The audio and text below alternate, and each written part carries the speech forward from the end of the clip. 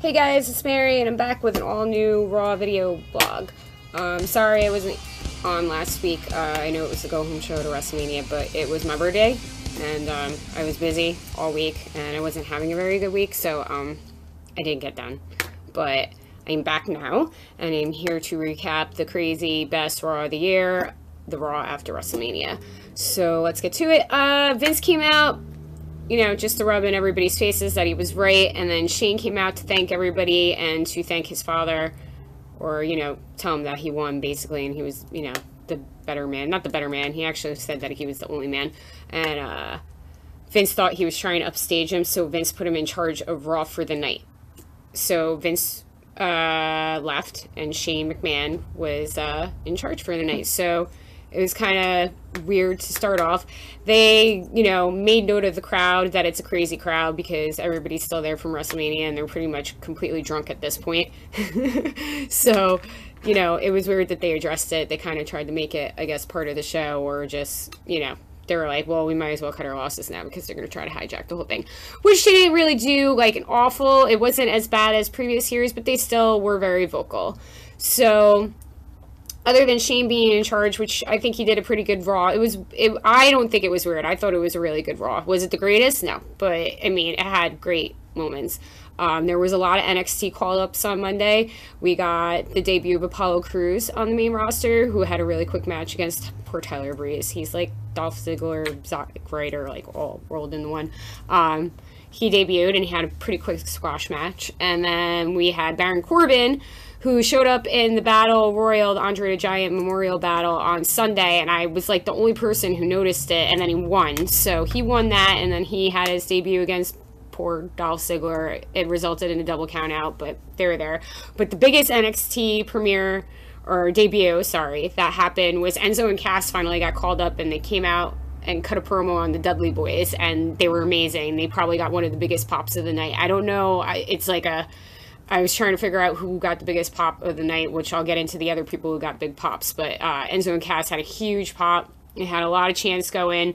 The guys are dynamite. Enzo is dynamite on the mic. Shout out. He's actually from Jersey. He's actually related to a friend of mine. So it was really cool to see him on the main roster. And I think they're going to do big things, even if they're not the greatest technical tag team. They're very much in the vein of when they do their thing of DX and the New Age Outlaws. So it's going to be really cool. It's fresh blood in the tag team division. The women's title, yes, the women's title, because of the women's division, the Diva term is finally retired. Lita brought out the belt or the title on Sunday, and then she presented it to Charlotte yesterday, who won the triple threat on Sunday, if you didn't watch. And it's a great day to be a woman in the WWE, but it's a great day to be a fan too, because, you know, they're now superstars. They're equals, and just proving that the men and the women are equal and the women are just as good as men, because that was the match that stole the show on Sunday. Let's be honest. The triple threat was the best match of the night. I had friends over here who don't watch wrestling, and they were totally into it. So congratulations, WWE, for getting out of the prehistoric ages and making everybody equal. And I'm super, super excited. And there wasn't a Bella in sight, and it was a beautiful thing last night. I feel bad for Nikki Bella, because I know she's really trying to make a comeback, and it's, you know, rumored that she will never wrestle full time again, but it's a new day, and I'm really, really happy. And, you know, I'm a feminist. I'm not a crazy feminist, but it was really, really nice. It's getting press everywhere, and it's a good move for the WWE, because you need strong role models for little girls, especially if you want kids watching your products. So that was cool. On a bad note, Zack Ryder, 24 Hours Intercontinental Champion, won in the opening match of WrestleMania 32. Complete shock to everybody. And Dave LaGreca called it on Busted Open, and he lost the next night to The Miz. But Maurice made her return. I don't know what her status is, but now I guess in new division, maybe she's coming back. I wasn't actively watching when Maurice was around, so I don't know like how great she is, but you know, they're getting fresh blood in all the divisions right now, so that was pretty cool that Maurice finally made her return. She's going to be on SmackDown with Miz, so I can just assume that she's back. And then the highlight of the night was there was a fatal four-way for the #1 contendership for the WWE World Heavyweight title. Roman Reigns came out and said, anybody who wants to come get some, basically kind of stealing John Cena's, you know, wording, but saying it in his own way. Not a heel promo, not a face promo, basically being, you know, a douche and saying, I don't care if you guys want me, this is what you got, and I'm the man now. Which I think is like kind of a shot at Seth Rollins too. I can't wait for Seth Rollins to come back and shut him up. So we'll see. So Jericho came out, and then AJ came out, and then Kevin Owens came out, and then Sami Zayn came out, and basically Shane McMahon put them in a fatal 4-way for the #1 contendership. Kevin Owens took out Sami Zayn backstage. Rumor that he got injured. Rumors are that he's not injured. I don't know, but he got taken out of the match. And Shane said it was still going to be a fatal 4-way with a new competitor, and Cesaro returned. And that's what I was saying, pops. Cesaro had a huge pop. I don't know if Cass, I think it was bigger than Zoe Cass. Everybody was super stoked. It was amazing main event.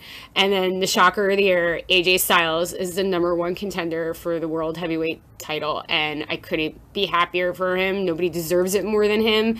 The crowd chanted, you deserve it. After the show went off the air, he was almost in tears, and what a 3 months for this guy who said everybody said he would never be in the WWE, and now he's here. And I don't think he's going to beat Roman Reigns, but I also don't know what's going to happen. Is the Bullet Club coming? Is the Balor Club coming? Is AJ going to reunite? Are they going to actually still try to push Roman Reigns' face and turn AJ heel, which I think would be the biggest mistake ever, because AJ is their #1 babyface right now. You got AJ, you got Zayn, and they could be the faces that you need. And AJ's so over, and anybody who, you know, thought that he wasn't going to be over, including Vince, is probably eating crow right now. It would be a huge mistake to turn him. It would be a great time to turn Roman, because AJ, I mean, I don't know, there was a video on WWE, Michael Cole did a sit down with him this week, and he is quite possibly the best babyface. I'm a family man, I'm a Christian, like he's so humble. Don't turn AJ heel, not at this point. Let him go. I don't think he's gonna win, but I think that's the guy that they need if they're looking for a face right now. He's the underdog. Nobody ever thought he would make it here, and he's made a huge impact since debuting on the WWE roster, and much to the thanks of Chris Jericho, because he's a pro, and he knew how big he is. So I'm super happy. I'm actually excited for Raw next week, because I want to see what happens. There's fresh blood everywhere, you know, and if you were going to have a veteran in the match, you want to have Jericho, because Jericho always does the right thing, and he's still amazing in the ring. So other than that, that's about it. Follow me on Twitter at Mare_Bear. Follow Busted Open at Busted Open Radio. Follow us on Facebook. Follow us on Instagram. Follow us on all those, you know, platforms. Periscope. Go to BustedOpenNation.com, which you should be on right now if you're watching this video.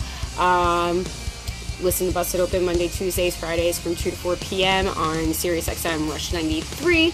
And until next week, you guys will see me. I'm gonna go do some chores or whatever, because I have no life. And I will talk to you later. Lates.